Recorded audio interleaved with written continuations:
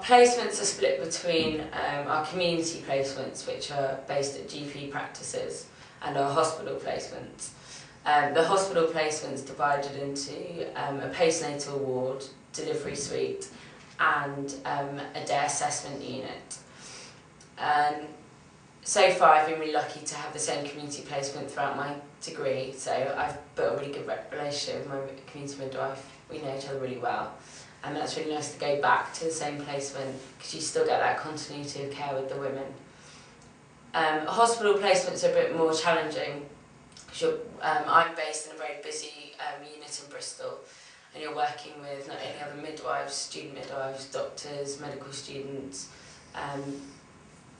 physiotherapists, anaesthetists, paediatricians.